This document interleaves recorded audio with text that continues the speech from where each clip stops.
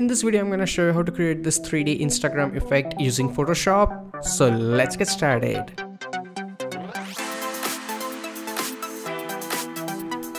Hey, what's up guys, Joel here, and as you can see, this is the final output. Actually, I'm going to show you two different versions. One you can see right now, where subject is going from one post to the another one. And the second one is where just at the bottom, single post effect. So whatever you like to create. Now, obviously, before we start this effect, you have to take screenshot of your Instagram page using your mobile phone. It should look like, let me give you an example. I'm going to go to File, Open, and select the screenshot. So here's the one, and open it. Now your goal should be to take a screenshot in a way that you have two posts in a single page. So as you can see, there's a little bit of this post and a little bit of this post. The main portion that we will use is at the middle. So make sure that it looks something like this. Okay, so now you have your screenshot into the Photoshop. What to do next? First of all, we don't need this top portion. You can straight up delete it. So double click on your background, hit OK.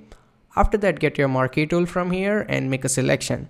Now at first, it will be quite difficult to get the exact selection, right? So what you can do is make sure that the marquee tool is still selected, then right click, and you have to click on transform selection. So transform options will come up. Now you can zoom in and put your selection exactly where you need. So I'll say try to be as precise as possible. So okay, that looks nice. Then you can hit enter to confirm it, and then delete because we don't need it. Then go to select and deselect. Now another problem, we cannot upload photo this long on Instagram. Of course, we have to crop it. So instead of doing it in Instagram, we're gonna do it here, so we know how it will look like. So go and grab your crop tool, and here you have ratios. So in the ratio, go and click on 4:5, and this is the longest photo you can upload on Insta, hands down. So I'm gonna go and confirm it, but before you do that, extremely important, make sure that your delete crop pixel option is off. Otherwise, Photoshop will delete this rest of the photo, and we don't want that. So make sure it is off, then go and confirm it, and the setup is ready. Now we can add in the model. For that, you can go to File and select Place Embedded, and you can select any model that you want to put in. So let's start with this one, the model where it's sitting, and place it and confirm it. Now we need to remove the background, and you can do it any way you like, but for this one I highly recommend using pen tool because it's really complicated background.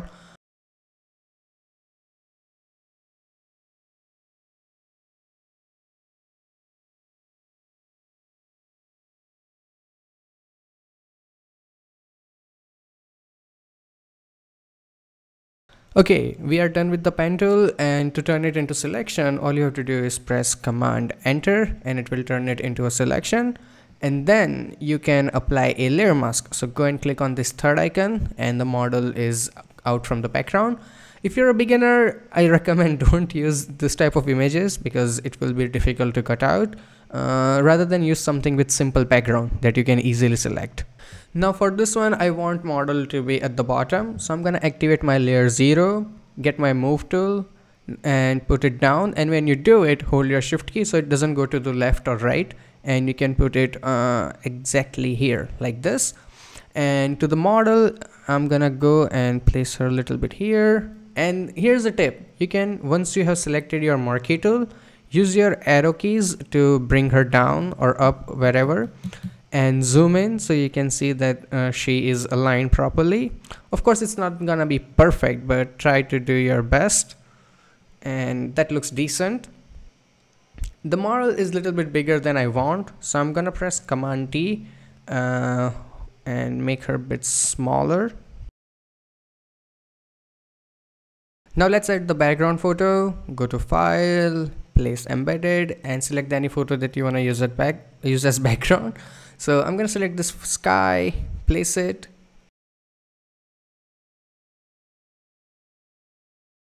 and of course it needs to be under everything. So take this sky and put it under your layer 0, and then I'm going to keep it here. You can press Command T and make it as big as you like and use the perfect portion.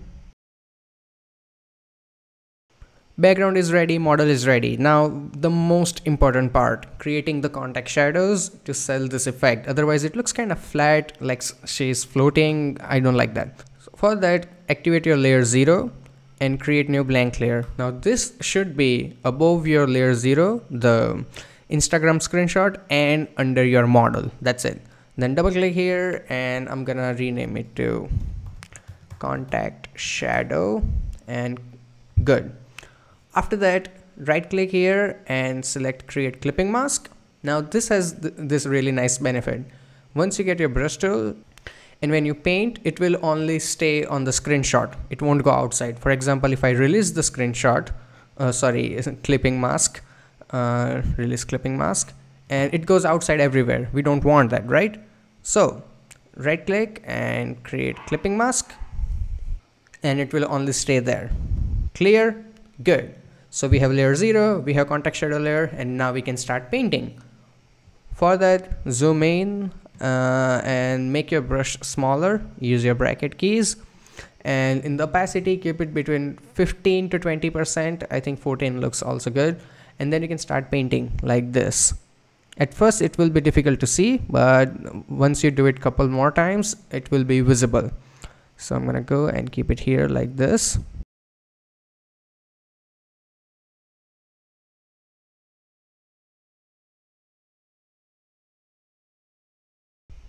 So as you can see, this is with shadow and this is without the shadow. It gives a lot more depth. Another cool thing, if you want to make the shadow stronger, you can press Command J and it will double the amount. You can again right click and create clipping mask, so it will stay there and it is stronger. If you want to make it lighter, so delete this one of course. And on the original one, you can reduce the opacity, so it is a lot more lighter than you need. But I think this one at 100 looks alright.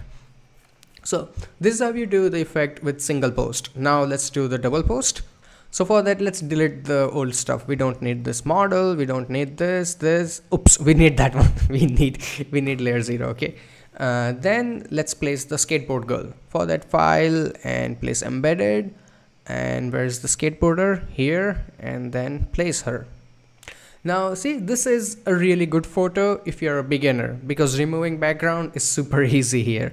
So you can go and right click here, get your magic wand tool and keep the tolerance default 32 and do a click, and it will do the selection for you. Then to get this inner parts, make sure you are at the add option here, second one, and then do click here and then do another click here. And you're done with the selection. It's that fast. Then we have selected the background, okay? So then go and apply the layer mask. So it is exactly opposite of what we need.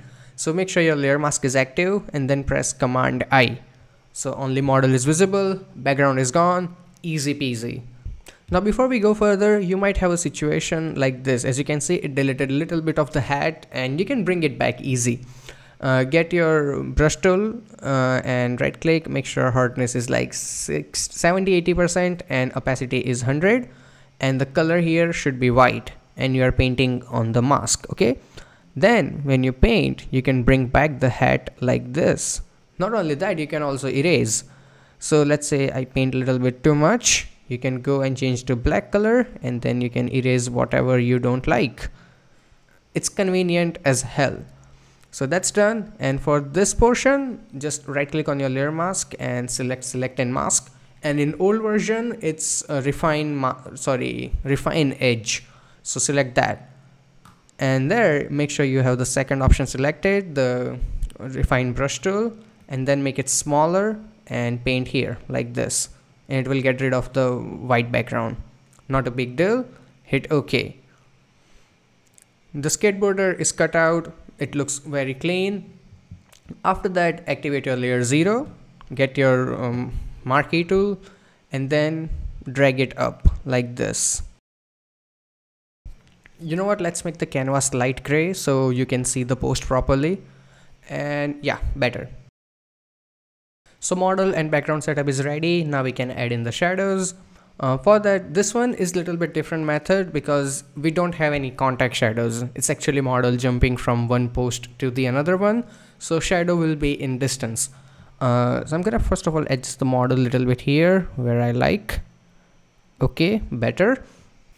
Now to create the shadow, it's actually pretty easy. Make sure your skateboard layer is active, then press Command J so you have a duplicate. After that, right click on layer and then select rasterize layer.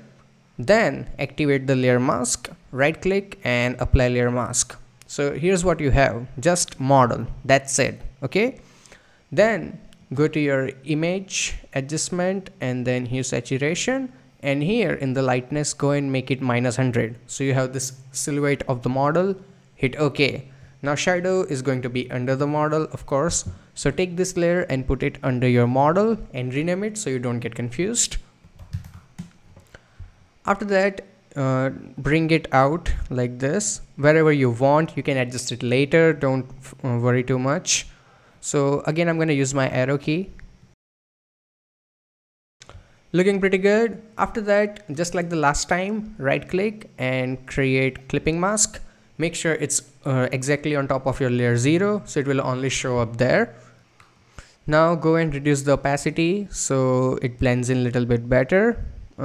Looking nice, but the shadow is way too sharp and it doesn't look that natural. So for that, you can directly apply Gaussian blur or you can turn it into a smart object. So let's make it smart object. I'm gonna right click and convert to smart object, then go to filter, blur and Gaussian blur, and then add a little bit of blur until it looks natural to you. So I'm gonna keep it to 5.6, looks okay, and let's adjust it again.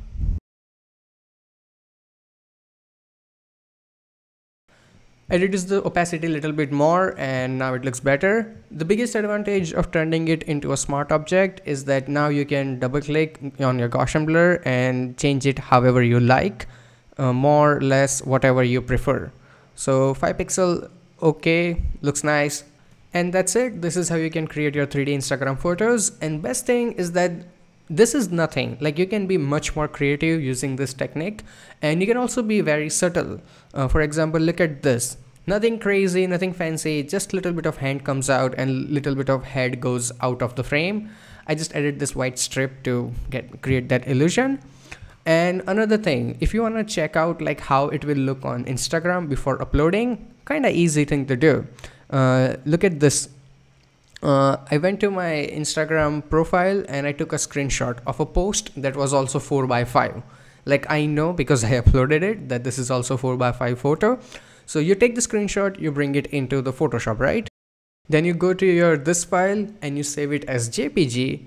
Then you come back here and then you place it here. You can go to file and place embedded and you can place that file, and then you can check if it looks really nice or not just by putting it on top of it. So look at how this is gonna look. Then here's the same photo but with different background, and then there's this one. So this way you can check in advance how it will look on Instagram. It was very useful for me as well when I was trying to decide what files to use for this tutorial. And also you can place in any photo and see how it will look on your Instagram feed. Really neat technique.